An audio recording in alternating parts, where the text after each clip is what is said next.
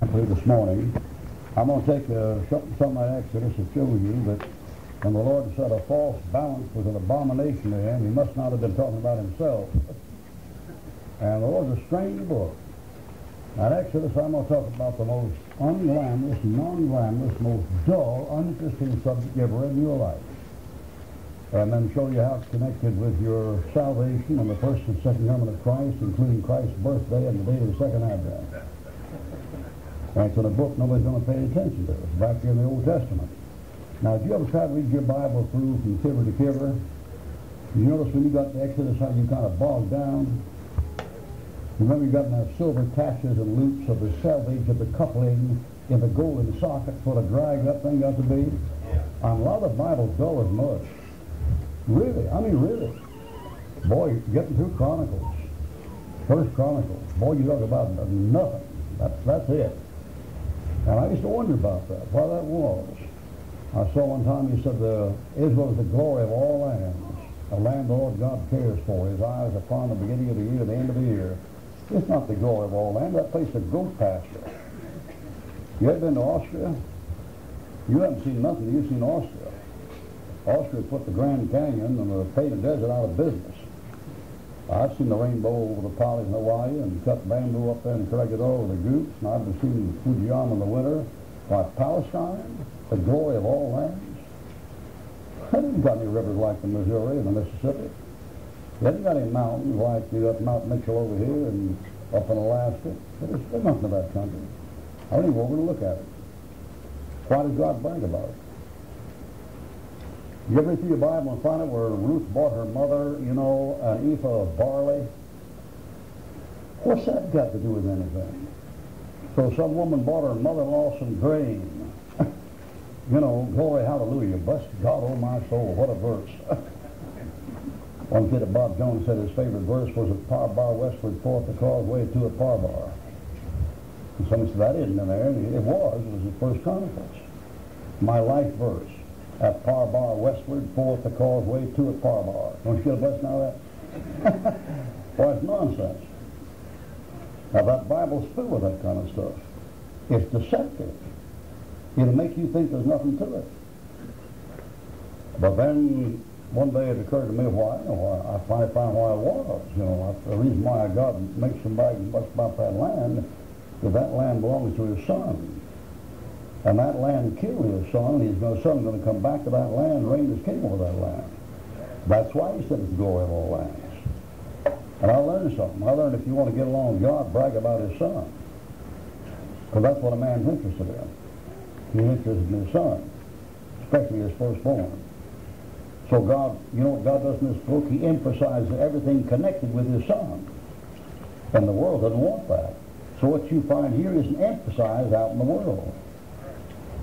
But it's emphasized here. Now here's a dirty gray tent. This tent, your tent here would look like a gym alongside this one. Exodus chapter 25, verse 8, talking to the children of Israel. And let them make me a sanctuary. 25:8. Let them make me a sanctuary. Why? That I may dwell among them. According to all the pattern which I will show thee, after the pattern of the tabernacle, and the pattern of all the instruments thereof, even so shall you make it, a tabernacle. Now there's 14 chapters about that tent, that gray, dirty gray tent out there in the wilderness. Inside it was beautiful. It had gold and silver inside, a lot of embroidery work and a lot of things. But outside it was a gray tent in the wilderness. There's 14 chapters on that dirty gray tent. There's one on the creation of the universe. Isn't that a pretty rotten balance, wouldn't you say?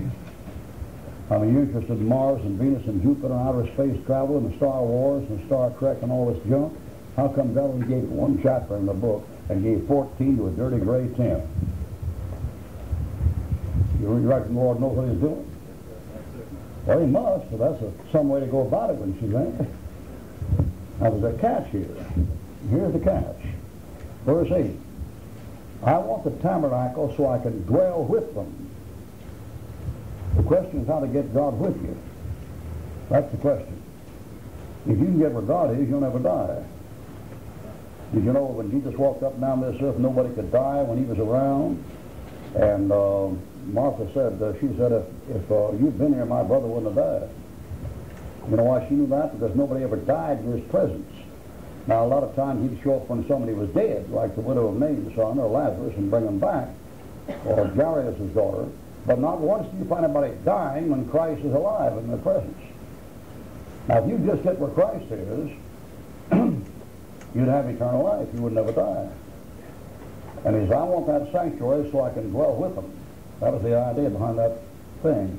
So what does it do? It shows up in the last book in your Bible, Revelation 21. That tabernacle shows up in Revelation 21. Look at it. Revelation 21:3. That tabernacle goes from there to there. The second book in the Bible, the last book in the Bible. Well, the last thing God says in that Bible for the last chapter is a tabernacle. Revelation chapter 21, verse 3.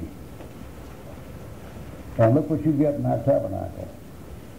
You're dwelling with him, and he's dwelling with you. And what happens? No more death, no more sorrow, no more pain, no more crying. Ain't that pretty good? Amen. I guess that is. You know, all this earth wants, it wants that. Save the lost. You want to get in a place where you never hurt, and you never cry, and you never die. That's what you want. You may not admit it, you'll cook, but that's what you want. That's why you try to stay alive. That's why you feed your face so you don't kick the bucket. What you want to get in a place where you don't ever die, and no pain, and no crying, and no death, and everything's just perfect. You want it to end happily ever after. And it does. It does with the tabernacle. Revelation chapter 21, verse 3. The tabernacle of God is with men, and he'll dwell among them. So that tabernacle is something. First of all, it pictures God dwelling with a man. Now, in this generation you live in our age, you know what it is. What? Know not your body is the temple of the Holy Ghost, which you have of God. You're not your own. Christ in you, because he said, I'll come and dwell in them, and they shall be my people, and I'll be their God. The dwelling place of God in this age is your body. Not a tabernacle, not a temple, not a church building. Your body is the temple of the Holy Ghost. And that temple is the word for tabernacle. They're used interchangeably. Let me show you what I mean. Come to 1 Samuel. This kind of stuff drives the scholars up the wall. That's why they keep changing their Bible. They're stupid. 1 Samuel chapter 1. Here's Eli. And what's he doing in 1 Samuel chapter 1? Well, in 1 Samuel chapter 1, he's sitting out there by the temple. 1 Samuel chapter 1, verse 9. So Hannah rose up after they had eaten in Shiloh and after they had drunk. Now Eli the priest sat upon a seat by a post of the temple of the Lord. See temple? You see temple? There wasn't any temple there. Who built the temple? Why, Solomon isn't even around here. He hadn't even been born. Why does he say temple? See? Now, you know what a scholar does when he gets that? Well, there must be a mistake here. This word in the Hebrew actually means, blow it out your nose, too. It means just what it says. So how do you know? Turn to Acts 15. Scripture is Scripture. Scripture is Scripture. Sola Scriptura, Luther says. Scripture only. The Scriptures interpret themselves. The best interpreter of Scripture is Scripture. Acts 15. New Testament, after the resurrection. Acts 15, verse 13. Acts 15:13. While you read where Eli back in 1 Samuel opened the doors of the temple in the morning. And there wasn't any temple there. It was a door to a tent. Acts chapter 15, verse 15. Well, we could make it 14. Simeon hath declared how God at the first did visit the Gentiles to take out a people for his name. Acts 10. And to this agree the words of the prophets, as it is written. After this I will return and will build again the tabernacle of David that is fallen, and build upon the ruins thereof. That's the temple. The temple was destroyed. You know what it's called there? It's called a tabernacle. It's called a tabernacle because before Solomon built that thing, David bought the Ark of the Covenant and pitched a tabernacle for it outside Jerusalem, and they bought the Ark up and put it in the temple. So they used it anonymously. Now, stop and think. You know what that means? That means the rebuilt temple could be just a tent, which means you wouldn't have to get rid of the Mosque of Omar. You could put up a tent in 24 hours. But think about that. You don't have to have 3.5 years to build that temple. It can be a tabernacle. That's what it's called. The temple and the tent and the tabernacle are used synonymously. They're the same thing in here. But you only get that note from a King James 1611 authorized version. You can't get that in the Hebrew or the Greek. There's something wrong with them. All right, First Kings. That's what they love about me. First Kings. First Kings. And we'll get First Kings chapter 8. Solomon going to build the temple. You see what he got back here? I've got the creation of the universe back here. It's a tabernacle job. What do you got over here? I got something over here that shows you that there isn't a college-educated person in Ohio that knows the number of the months. They don't know their own months. People in America call this here the first month, the second, the third, the fourth, the fifth, sixth, seventh, 8, 9, 10, 11, 12. And of course that's nonsense. 1, 2, 3, 4, 5, 6, 7, 7, 8, 9. There's 7. Septuagint, 70. Sept. Uno, dos, tres, cuatro, cinco, seis, siete, ocho. Eins, fine, dry, 3, 4, 6, even, oct, 8. In any language. Novena, 9. November, December, decimal, 10. That's the 7th, that's the 8th, that's the 9th, that's the 10th. In any language. Right in the PhD in Ohio knows that. You see what? Because they're stupid. I'm not making fun of you because you had an education. I'm making fun of the fellows who have the education.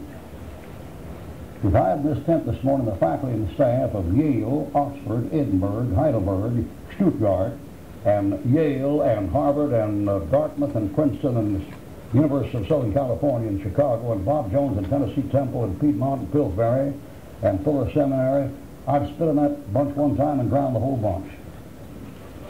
And it would keep me awake. And if you don't believe it, ask them. 1 Kings chapter 8. Amen, amen, amen. Out of the mouths of babes and sucklings I ask perfected praise. 1 Kings 8, verse 1. Then Solomon assembled the elders of Israel and all the heads of the tribe, the chief of the fathers, so forth and so on. Verse 2. And all the men of Israel assembled themselves unto King Solomon at the feast in the month Ethanim, which is the 7th month. The 7th month. Verse 4. And they brought up the ark of the Lord and the tabernacle. So he brought it up, and they put it, verse 6, in the temple. That's why this is given synonymously. 7th month. What's the 7th month for a Jew? First month, Abib, between March and April. Second month, between April and May. Third month, between May and June. Get down here, the 5th month, between August and September. July and August. 6th month, between September and October. 7th month, here, sitting here, between October and November. No, 8th month, October, November. 7th month, between September and October, in here. 7th month. 7, 8, 9, 10. 7, 8, 9, 10. You got a Jewish calendar. Gentiles go by a Jewish calendar. What you call here the 10th month, 10th day here, 7, 8, 9, and 10 is actually 7, 8, 9, and 10. It's Jewish. You're going as if this were the first month, March and April. That's the Passover. Oh, now here comes this thing up to the 7th month. Why does he make it the 7th month? Take your Bible, turn to Leviticus chapter 23. Now you see what I'm doing to you? Make it 23. You see what I'm doing to you? I'm running you Genesis to Revelation. I'm going to run you Matthew to 1 Peter, run you Exodus to Numbers, Numbers to Deuteronomy, Deuteronomy to Nehemiah, Nehemiah back to Numbers, Numbers over to the Psalms. When I get through, I'll have the first advent of Christ, the second advent of Christ, and how the universe is set up. Scripture to Scripture. Or Leviticus chapter 23, verse 34. Remember the 7th month? All right, Leviticus 23, 34. Speak to the children of Israel, saying, the 15th day of this 7th month shall be, underlined, the Feast of Tabernacles. 7th month. Now you got that? That's September, October in the Jewish calendar. On American calendar, it's September. Sept, 7, the 7th month. The Feast of Tabernacles takes place. What do you do in the Feast of Tabernacles? Verse 42. You shall dwell in booths 7 days. All the Israelites born shall dwell in booths. What are they made of? Verse 40. Goodly trees, palm trees, boughs, willows. Make a brush arbor. A brush arbor to keep that Feast of Tabernacles the 7th month. A brush arbor called a booth, B-O-O-T-H-S. Do you have any fair up here in Canton, Ohio in the fall? Don't they rent out booths? You see, you have to follow the King James. In fact, you don't believe it's immaterial. You have to follow it. They put up booths in September at the fair because that's what the Lord said to do at the Feast of Tabernacles. Now, they don't know that. But this book runs the world, and in fact, this world doesn't believe this book is absolutely immaterial. If you got drunk last night, I hope you didn't, but if you're a beer hound, went out and swigged down some Miller High Life or asked me to give me a light and all that kind of stuff, if you did you know where the word came from? Find me a beer head in this town that can tell you where the word beer came from. You know? It's Numbers 21 in the King James Bible. And the word's talking about a well of water, like Beersheba, B-W-E-R, but a drunk don't know that. In terms of this book will tell you what time to get up, what time to go to bed, and the fact that you don't read it or believe it doesn't mean anything in this earth, except you're just short of information. That's all it means. 7th month, September, October. All right. Down to the planetarium. They're heliocentric. They say the sun's in the middle and the earth goes around the sun. I'm not sure about that. Me neither. I'm skeptical of skepticism. Maybe it's geocentric. Maybe they're standing still and the sun's going around. I don't have enough to prove either way, but I'll take their way, to prove them wrong. And you do their way, it's just wrong no matter whether it's right or not. And here's the sun sitting here, and here's the earth going around the sun. There's the winter solstice up here. That's the longest night in the year, and that's the shortest night in the year. And in the winter, you're further away from the sun than you are in the summer. You say, why is it colder in the winter then? Because the earth is tilted away. It's tilted up there, away from the sun in the winter. So when it's winter up here, it's summer down there at the end of South America and Australia. The seasons are different. And now it's 90 million miles from there to there. Here goes the earth around here like this. And when it gets there, it's 90 million miles from here. Now, when the earth gets around here, it's 94 million miles. They say. I'll take their word for it. But the thing they don't want to talk to you about is what I drew. You see, the sun's not in the center. By the laws of gravitation, it should be right in the middle. But it ain't. So the laws of gravitation are no good. It should be right there. Why would it be lopsided? It is lopsided. Now, if you have this meeting here, you contact some smart aleck here in town who's a planetarian in astronomy and physics, and for God's sake, don't tell him where you go to church. It'll frighten him to death. And for goodness sake, don't bring him my name in it. Just ask, just act like a nice, stupid, innocent inquirer. Is the sun right in the middle of an Earth's orbit, or is it a little off-center? And you'll say it's off-center if you're an honest man. They all know it's 4 days off-center. Why is it all 4 days off-center? Well, I know. Turn to Genesis.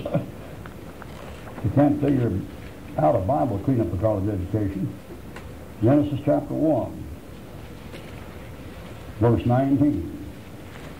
And this was Schofield blew it. He couldn't even handle this one. He got a good Bible. If you got a Schofield reference Bible, an old one, you got the best reference Bible there is. But every now and then his education gets the best of him, and he, once or twice, not much, about 8 times and about 30,000 verses, and that's pretty good batting average. All right, Genesis 1, verse 19. Evening and the morning were the 4th day. And what God make on the 4th day? Verse 16. He made the sun the fourth day and the moon. See that thing? On the fourth day. Now who believes that? Nobody. Henry Morris doesn't believe it. Schofield doesn't believe it. Who believes the earth was here before the sun? You don't know of any educated person that does. Except Ruckman, he's crazy.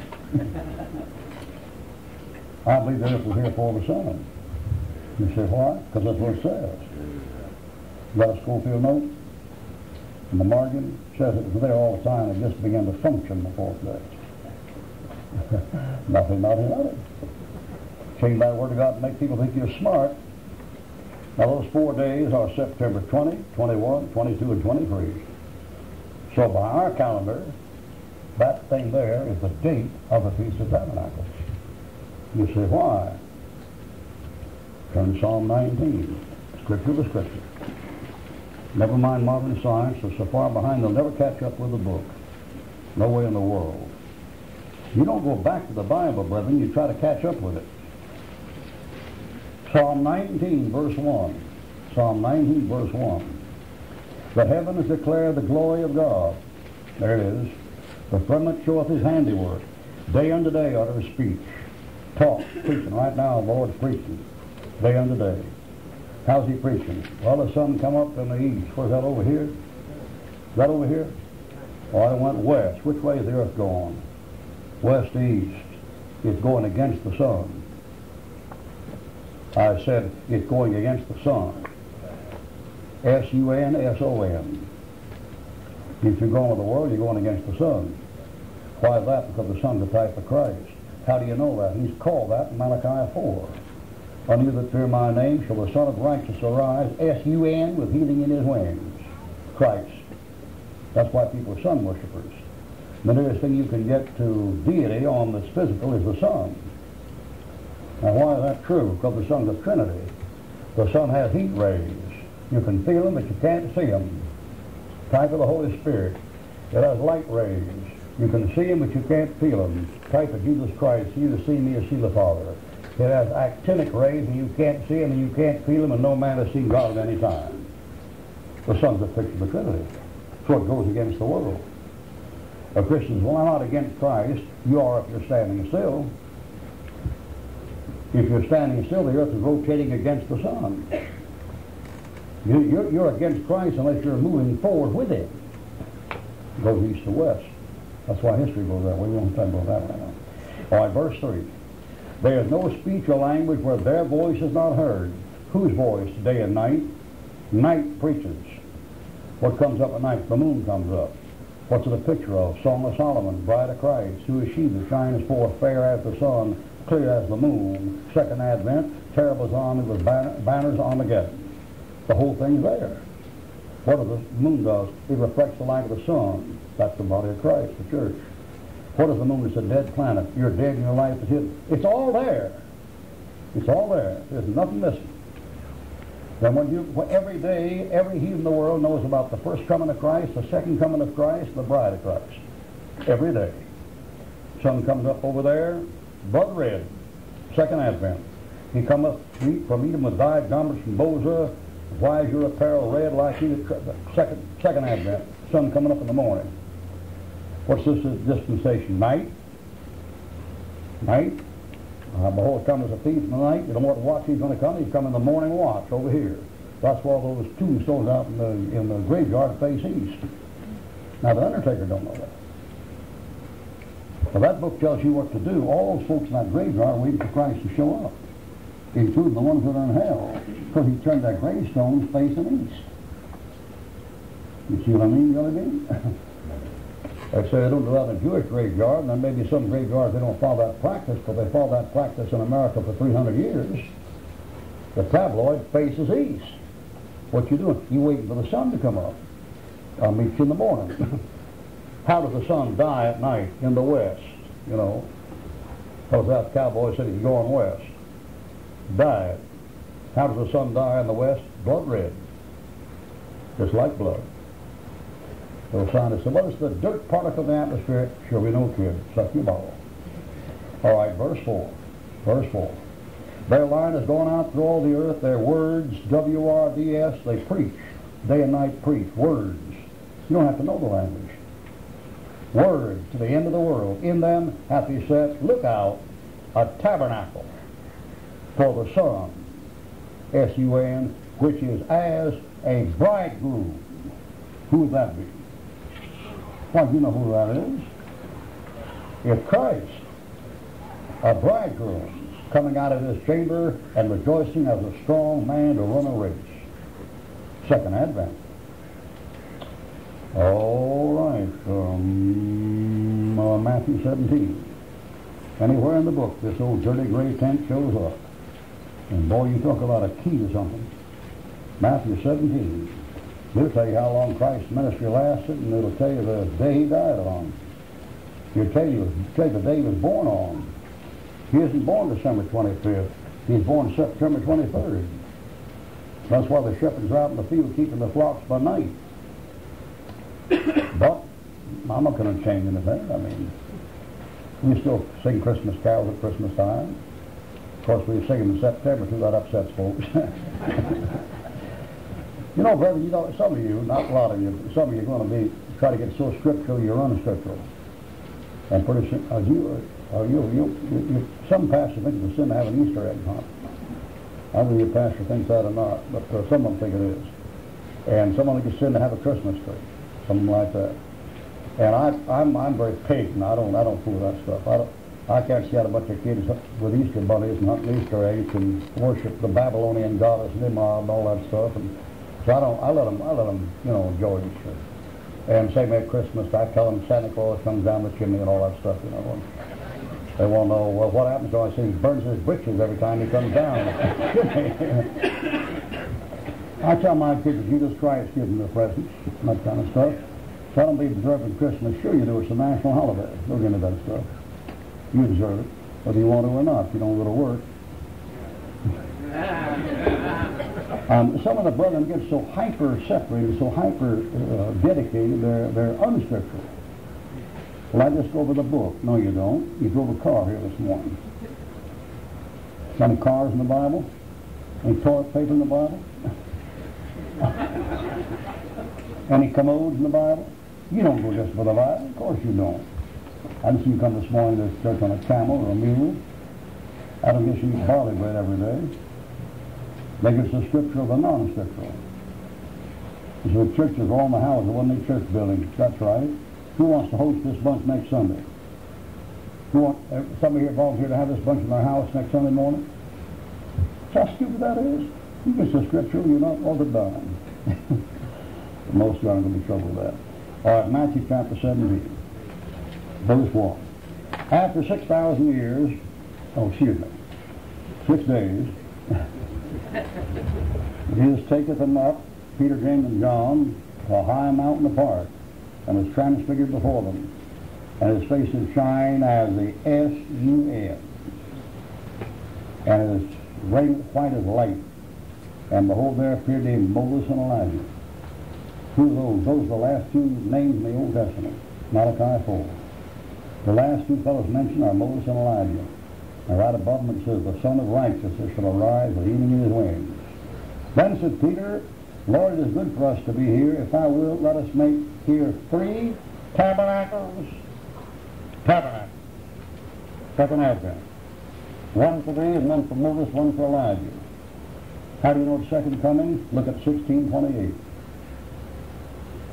Verily I say unto you, there be some standing here which not tasted death till they see the Son of Man coming in his kingdom. And about 6 days later, there it is. Feast of Tabernacles. That's why he says, let us build 3 tabernacles. Why? They were supposed to build those booths on the Feast of Tabernacles. Let's build 3 of them. One for you, one for Moses, one for Elijah. And the Lord said, Moses and Elijah are good, but this is my beloved Son, herein. Christ, the fulfillment of the law and Moses and the prophets. All right, back in the Old Testament, Zechariah chapter 14. Now we know the date of the second Advent. The date of the second Advent is the 23rd of September. I'm not talking about the rapture. I don't know when the rapture is. I'm not giving you the year of the Advent. I don't know what the year is. If our calendar is right, the Lord would have come back 2 years ago. So obviously our calendar is something wrong with it. Zechariah chapter 14. In Zechariah 14, when he does come back, look at the context. Look at verse 4. You see verse 4? Zechariah 14:4. Right near the end of the Old Testament, boy. The next to last book of the Old Testament. You got the New Testament, cut the back to the left. There's 2 books back there. Zechariah 14. Zechariah chapter 14. Mount of Olives, verse 4. When does this take place? Verse 9. And the Lord shall be king over all the earth. In that day shall there be one Lord, and his name one. What happens? Verse 16. It shall come to pass that everyone that is left of all the nations which came up against Jerusalem, they shall go up from year to year to worship the King, the Lord of hosts, and to keep the Feast of Tabernacles. That marks the second coming. The Passover marks the first, Tabernacles marks the second. Verse 17. It will come to pass that those who will not come up of all the families of the earth to Jerusalem to worship the King, the Lord of hosts, even upon them shall be no rain. And if the family of Egypt go not up and come not up, they have no rain. There shall be the plague wherewith the Lord will smite them that come not up to keep the Feast of Tabernacles. There shall be the punishment of Egypt and the punishment of all nations that come not up to keep the Feast of Tabernacles. That's some great event, isn't it? It marks the second advent, and it marks the first advent. Now in your Bible, you get reading along Luke chapter 3, you know what you found? Jesus was about 30 years old, it says. About 30 years old when John the Baptist baptized him. He said about because he wasn't quite 30 yet. And right in there, before Christ starts his public ministry, he's up in the wilderness, tempted by the devil 40 days and 40 nights. And when he comes down off there, he says, the kingdom of God's at hand, and his ministry starts. Tabernacles. How do you know that? Because there are 4 Passovers mentioned in John, and Jesus Christ is the 4th Passover lamb, right there. Which means his ministry went 1, 2, 3.5 years. There's tabernacles. There's tabernacles. There's tabernacles. There's tabernacles. 1 year, 2 years, 3 years, and a half year, 42 months. 3.5 years. So he's crucified in the Passover, which means he's born on the Feast of Tabernacles. And begins his ministry at Tabernacles. And before he begins his ministry, John baptizes him, so it said he was about 30 years old. He was 30 there, he was 31 there, he was 32 there, and he was 33.5 there. Like that. So that's set up, the universe is set up to commemorate his first and second advent. I bet Muhammad never did that, did he? The universe, when it was made to give you the date of both advents.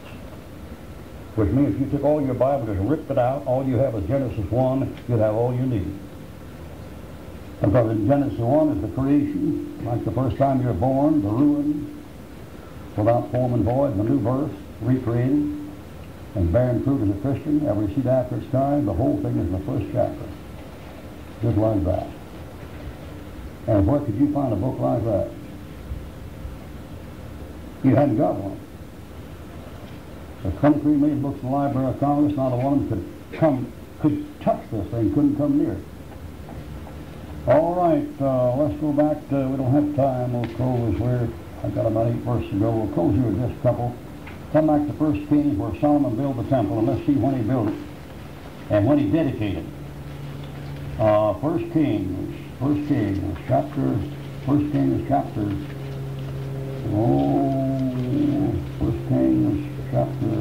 8, something new, like a new heaven and a new earth, chapter 8.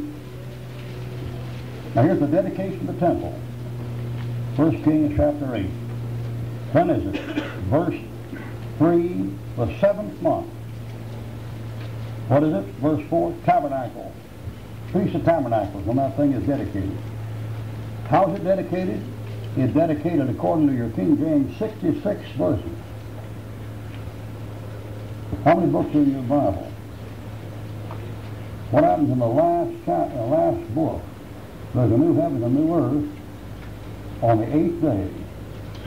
One day the Lord's 1,000 years, 1,000 years is 1 day. All right? BC 1, BC 2, BC 3, BC 4. Crucifixion. A.D. Anno Domini 1, A.D. Anno Domini 2, and this last one here is a Sabbath of rest. One day of the Lord is 1,000 years, and 1,000 years is one day. 4,000 B.C., 3,000 B.C., 2,000 B.C., 1,000 B.C. 1,000 A.D., 2,000 A.D., Advent, Millennium, rest. 6 days and rested the 7th day. Verse 66. On the 8th day, that'd be over here. What's that? That's Revelation chapter 21, a new heaven and a new earth. That's the 8th day. The thing around the 7,000, the last one the Sabbath, and the next one the new heaven and the new earth. In what book? The 66th book. And here you are in verse 66 in the King James, and it says, on the 8th day, he sent the people away, and they blessed the king and went in their tents, joyful and glad of heart for all the goodness that the Lord had done for David, his servant, and for Israel, his people. It ends happily ever after. On the 8th day. Picture in Revelation 21. Now who put those verse markings in there? Not a strange business. Somebody said, well, if I did it right on horseback and just guessed for the word. He sure had a good guesser, didn't he? One more. Get Isaiah, book of Isaiah. Get Isaiah and get chapter 66. And then get chapter 40. How many books in the Old Testament, folks? 39. Okay, what's the name of the first book in the New Testament? What number would that be? That's 40. I'll take Isaiah and split him at verse 40, or chapter 40. I'll slip in chapter 40 and I'll put into him in chapter 66.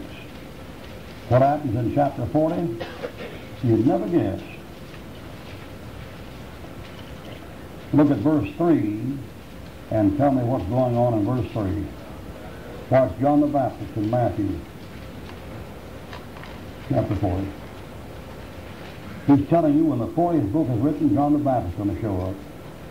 Whoever wrote these books knew what's going to happen before they took place, and somebody accidentally put in the numbers so they match. You know what happens in chapter 66? Look at it. Verse 22. Look at that now. That's Revelation. Whoever wrote Isaiah knew how many books were going to be in the Bible before it was finished. Now, how do you figure that? You don't.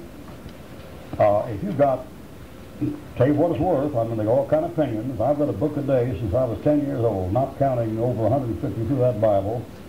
And I'm telling you right now, that book that you got there in your lap is the hottest thing you'll ever have your hands on or ever will, because that book has to be written by somebody who's already seen what took place. Whoever's writing that book is up ahead of you at least 1,000 years, writing backwards.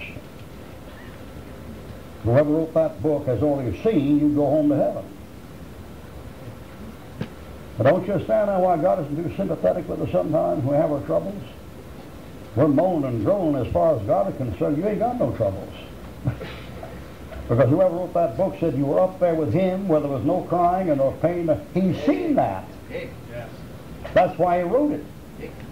So whoever wrote that book, it can't be a man. A man can push the pen, but my God, you can't do that. What they did in that book, all that stuff in detail. Whoever wrote that book is sitting way up ahead of you someplace and writing backwards. That's why they call it holy. It's hot. It'll burn your fingers. I'll give you one example, then we'll have to quit. I'm Moses for a while. I'm back in Exodus. Lord said, I got a job for you. He said, what's that?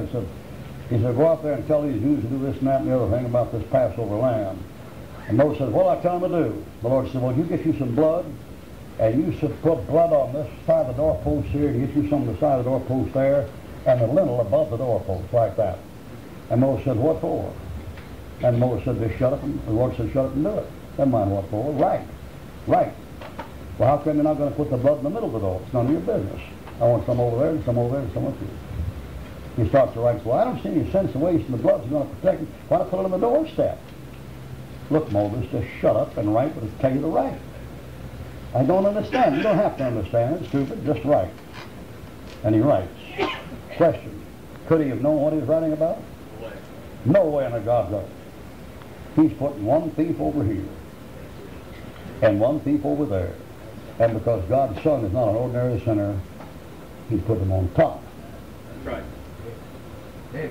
Don't tell me Moses could have known that. So what you want to remember when you got that book is you got your hot article. Hold up your Bible now. Hold it up there. Let me see it. Hold it up there. You see that thing? That's the best thing you had in your hand all day long. Amen. And that's the best thing you have in your hand till the sun goes down. That's right. And if you want to know what's wrong with this country among 20,000 other things, the thing is the preachers have quit preaching this book and teaching this book. Sir. And a lot of the ones that have it and believe it are not given the whole counsel. And everything in the world has taken the place in the Christian life of this book that can possibly take its place.